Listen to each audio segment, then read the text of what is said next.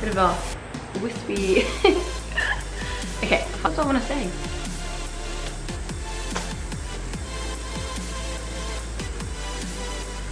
Start again.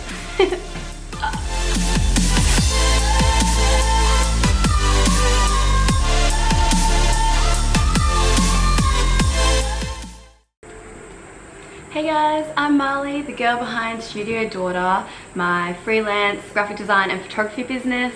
You might have seen me on Instagram before, probably that's how you found this video. So I just wanted to, I don't know, start making YouTube in amongst this huge crisis where we can't go outside. So I just thought, find a new way to share things with people or find a way to connect. Like hopefully after a while it becomes a bit of a community. We'll see. So obviously with all that's going on right now with the coronavirus, which isn't it crazy, like you can't really leave your house. Like personally I think that's a bit crazy, but we'll see. Sad for all those families who have lost family members. Obviously we're thinking about them. Yeah, that's just all I really want to say, is just like stay inside, not just for you, but stay inside for everybody else as well. So if you're a freelancer like myself, or you've just started working from home, or you're just spending a lot of time at home because of this whole crisis, I thought I'd make a video where it can give you some ideas of things you can do at home to either progress in your business, or if you're just bored and you really need something to do and you can't think of things off the top of your head, I've got a few things that way. So yeah, let's just get started. I just made the notes on my phone because honestly it's just a little bit easier. Always see YouTubers do it, so why not? So this list that I've got is just like I think 7 maybe. I didn't keep track, but yeah, it's just a list of things that you can do to progress in either your business or to just give you something to do, or like one of those things you've been putting off forever that you don't really think about, and then you're like, oh my gosh, what should I do right now? And then you're like, oh, so watch this video and it could give you some ideas to be like, oh, I should definitely do that. So number one, which is a huge one for me, and I really need to do this, and I am going to after I film this video, and I'll honestly I'll probably put in a little video on the side here to show you that I am doing it, is clean out your camera roll. I'm not even kidding. I have 24 24,000 photos. Yeah, that's a bit hectic. That has been like that for a while though. Like obviously I'd love to take photos though, so they're always on my phone, or even if they've like been on my camera that I'm using to film this with, I'll like use the Wi-Fi and get them sent over to my phone and then edit them on my phone. I know I really shouldn't, or I should just like put the ones that I like on my phone and then edit them and then delete the ones that I don't like, or delete the unedited, or I don't know. There are many things that I could do for my camera roll. Yeah, so clean out your camera roll. Go through, like if you went and took, sorry, my hair has gone crazy. This wind, there's a window like right there, so it's just gone a bit crazy. But yeah, if you've gone out and shot content, say you did like one outfit, so I did this outfit and I got like, I don't know, because I'm like a very candid kind of photo, I get at least like 100 photos in one outfit, just so I make sure that I've got like one that I love, or even like 3 that I love, like one close up, one far away, and one detail shot. Like those, that adds up. Once you keep taking, you're like, yep. Then once you finally get one, you're like, okay, cool. And then you end up realizing that you've got like 200 photos and you're like, oh my gosh. So one thing is to just go through and delete them. Go through and delete the ones that you don't like, the ones where you're pulling a funny face, the ones where, well for me, when my belly looks a bit too big, like those ones, just get rid of them. We don't need them. Another thing that you can do for cleaning your camera roll is, for me personally, my camera roll on my iPhone is synced with my Photos app on my Mac computer. So what you can do is have your, this is all on your computer, have your Photos library open, and then I have my Finder window open. There's a huge like, is that a wasp?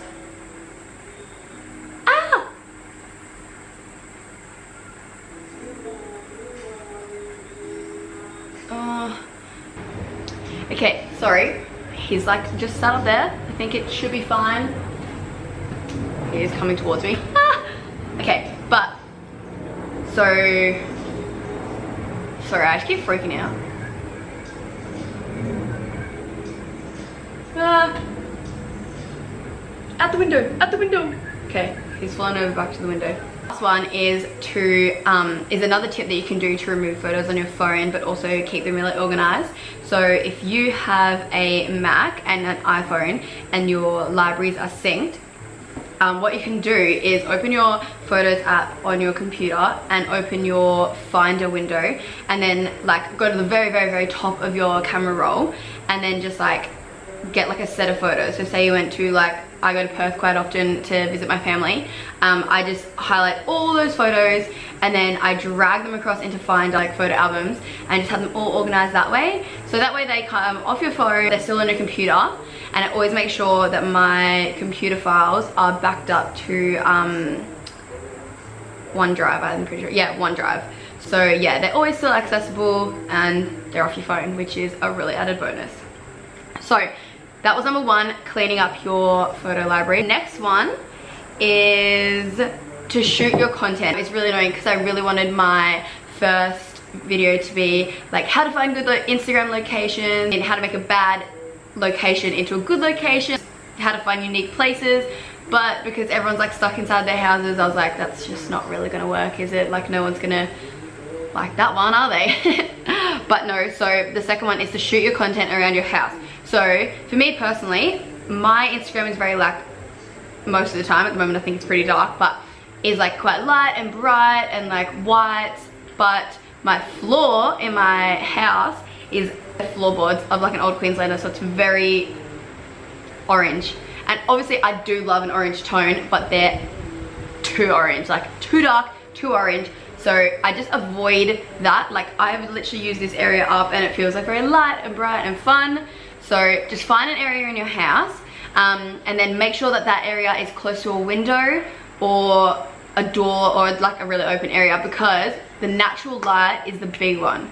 That is so important, especially if you're shooting indoors and not outside. You still need to make sure that you're incorporating that natural light to just make sure that you've got good lighting on your face. Yeah, I always just tend to open these big windows here and then shoot in this room. I mean, I like this paneling stuff. I don't know what it's called. So I shoot against these walls. The thing you can do is like for shooting around your house. Today's like a gloomy day, but the lighting is really nice. So yeah, just pay attention to the time of day that you shoot, and if it's like overcast or really bright and sunny. If it's really bright and sunny, sometimes it's too much. But I will be doing another video on lighting and best ways to get Instagram photos later on. So this is just my little bit of a intro to that. Okay, so the third one is learn some skills on Skillshare. So now is your time to be picking up new skills, because if you're one of those people who is resting at home or any of those things where you're just like stuck at home but you don't really have work to do, now is the time to be advancing your skills. It's personally, I find that Skillshare is really, really great. They're really informative, quite expensive, but they have 2 months free, so maybe just sign up for that and maybe in 2 months cancel it and the coronavirus will be gone away and you'll have advanced so much in your workplace that they won't know what's hit them. But yeah, so I'm gonna try and learn some more Photoshop tips, because I feel like I'm pretty good at Illustrator, but my Photoshopping is like average. So if I like can pick up a skill in that time, hopefully you can too. So another one is the next, I think it's 4 and 5 are quite similar, but clean out your downloads folder. Your downloads folder is not just for your downloads. Like obviously it is, but move that stuff into the right spots. Like those images you downloaded are probably for a client. Put it in their folder.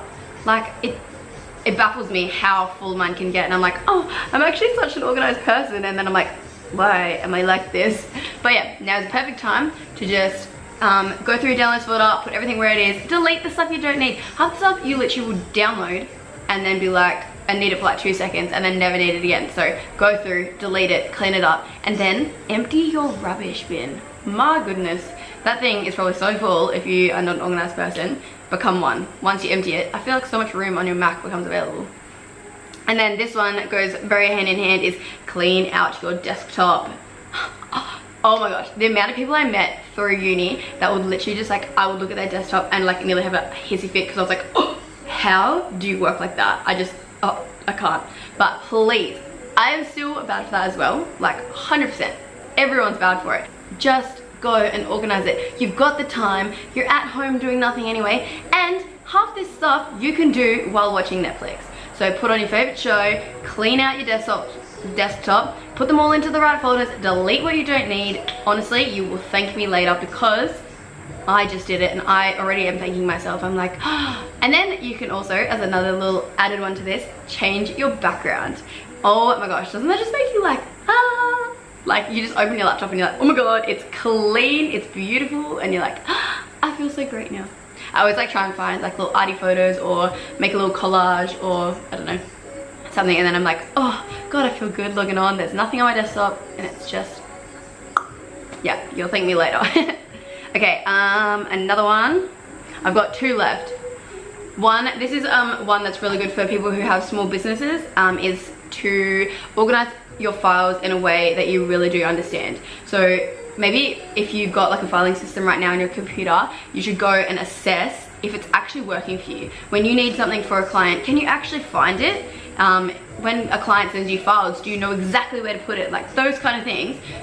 Go and analyze it right now, because honestly a lot of your clients are probably like backing out, or for me personally mine are still going because like we all just work from home anyway, so it's quite standard. But if you are in a service that your clients are backing out, or you have a lot less work, just go and analyze it, like see what's really working. Because honestly, if this coronavirus pandemic goes away in what, 2, 3, 4, even 6 months, by the time that you've done like a few of these steps on my list, you will literally think, wow, I feel so much more organized, I'm ready to tackle that work life again, I'm ready to, like, for the small businesses, I'm ready to get more clients and be more productive and be quicker, because you know where your files are, you know where to find it. Like, yeah, I just think that's a really good one. I've found a great system.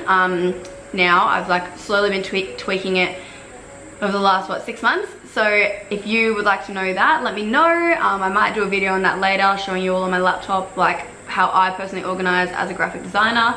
I did watch a few videos of like photographers and how they do it, and oh, like it's just nice to be able to like look at a few different industries and like apply it to my own like filing system. So yeah, can do that as a video later. And then a third, oh my gosh, as if I'm still on number 3. I'm like way past number 3. This is the last one. I actually don't know what number it is, sorry. But start a bullet journal. So this is a good, I don't know, it depends what your level of like organization is, or if you're like a typical, like I just put it on my phone or what. But I feel like I just started a bullet journal probably like 6 months ago, and I feel so cool. Like it literally looks good, it's colorful, it's like fun, it's really organized, and I feel like I always have like my to-do list, business goals or whatever, and then like at the start of your bullet journal you write like what's on what page, so that you can always go back to it. Like if you want to know where your business goals are, it'll literally be like in your index and say business goals, page 24. So you just go to page 24 and they're right there. Like it's honestly, it's really easy way to keep all your information together and like not lose track, because honestly like my mind is just a bit crazy and there's all these things going on. So yeah, that's a good one to do, just if you have a bit of spare time to like right now, is to get used to using it, find a way that's beneficial to you, and then yeah, once you've had a few weeks to get used to it, I feel like you'll be able to implement it into your business. But yeah, so those are my tips of things that you can do while you're at home. If you're trying to find something to do in your business while you have less clients, like all these things is a great way to set up your businesses, set up your organizational skills, and yeah, so I hope you guys like this video. As always, like and subscribe. No, but please do, if you do enjoy my video content, please like and subscribe so that I know what videos to post and what you like. Oh, my partner's coming in the door, I'm pretty sure. Good timing.